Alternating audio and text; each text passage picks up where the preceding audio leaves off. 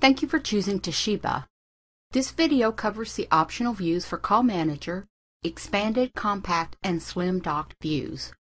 Your Call Manager may likely open in the Expanded view.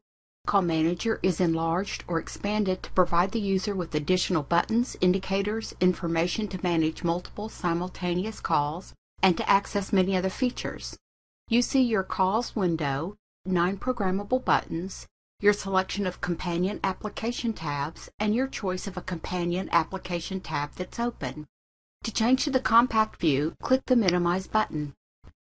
In Compact View, Call Manager consumes minimal screen space, but still provides a user with indicators, information, and buttons to effectively operate their phone. This view is most effective when users handle one call at a time or have very little available screen space.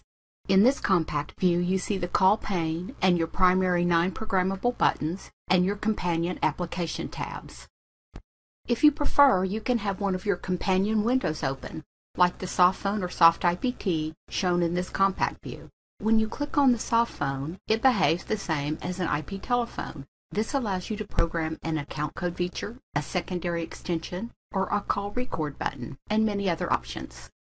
This is an even smaller view of Call Manager's compact mode, displaying the call window pane with access to your companion application tabs. This view is perfect for the user that only periodically needs access to any programmable buttons. To dock Call Manager at the top or bottom of your screen, click on the application window and drag it to the top of your screen. When screen docked, the Call Manager takes on a very low profile using only a small portion of the screen, and it stays accessible even when other applications are maximized. This allows you to access the features of Call Manager while consuming a minimal amount of PC screen space. Most of the phone display buttons and controls that appear on each screen docking profile can be chosen by the user by using the Docking tab in the Call Manager Preferences. To undock Call Manager from the top or bottom of your screen, click on the application and drag it into the middle of your screen.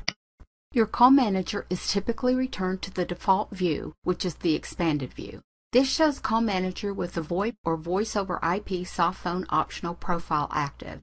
In this case, the user can still use all of their fixed buttons, programmable buttons, and soft keys on the telephone.